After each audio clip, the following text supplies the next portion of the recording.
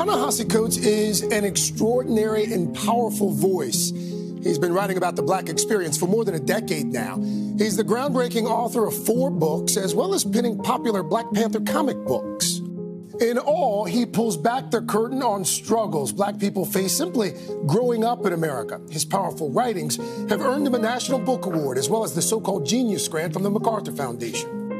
What's it like having so much good happening to Ta-Nehisi Coates during these extraordinary times? I'm pleased, but I live in a city that was mere months ago, the epicenter of a pandemic.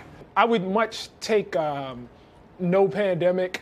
George Floyd still alive, Breonna Taylor still alive. Oh. I'll always have things to write about. In 2015, Coates published Between the World and Me. Now, an HBO movie set to premiere this weekend. It is a breathtaking letter to his then 15-year-old son about growing up black in America, the dangers, the fears, the unrealized dreams. The book has been recommended by President Obama, and Nobel Prize winner Toni Morrison called it required reading. You recognize the influence that it had on society, and especially people that look like me and you, people who are rearing young black men in America.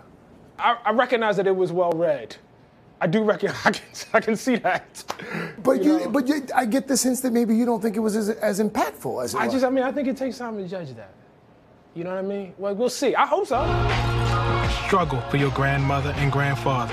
The HBO adaptation features a truly remarkable cast of performers and activists. When you saw it come to life in the HBO film, what did you think? It's an ensemble experience. It's a much more collective experience. One of the cool things about it is it means something when I write it a certain way, but when Angela Davis says it, it has a different level of meaning. When Felicia Rashad says it, there's something else that they obviously bring. One of the things that's always stayed with me from the book is this line that you wrote. You wrote, "You never thought it would be okay."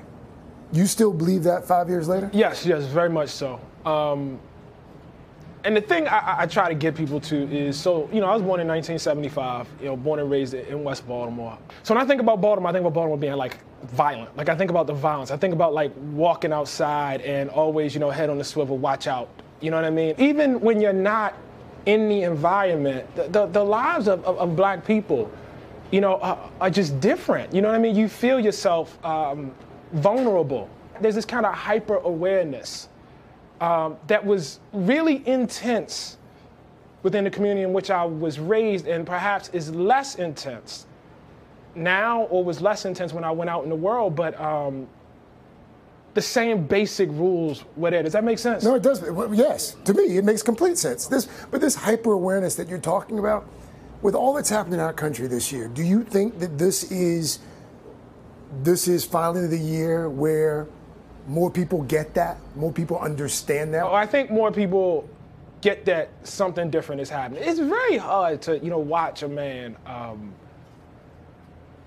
be tortured to death for 7-8 minutes and say, that's a hard thing to do. What role should writers and thinkers like yourself, what role should they play? I have always thought of my job as looking out on the complexity, the tangled mess of the world, and trying to divine some sort of order or clarity.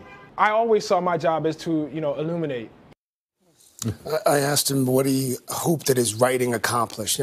Books and essays and screenplays, and he said anytime he writes something, he wants it to haunt you. He wants you to wake up the next morning and think about whatever you've read, whether it's something related to race or politics. But we'll have more coming up in the third hour of my conversation with Mr. Coates, including his thoughts on the loss of his friend. He went to Howard with Chadwick Boseman as well.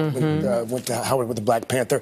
We'll talk about that and why he is not on social media. He comes off a bit as a Luddite, but he explains why he is a Luddite. And we talk about the evils of social media. So it's a fascinating conversation. That's pretty sensible to me. Yep. Oh, by the way, the premiere of Between the World and Me, Saturday night, HBO and HBO Max. All right, thanks, Craig.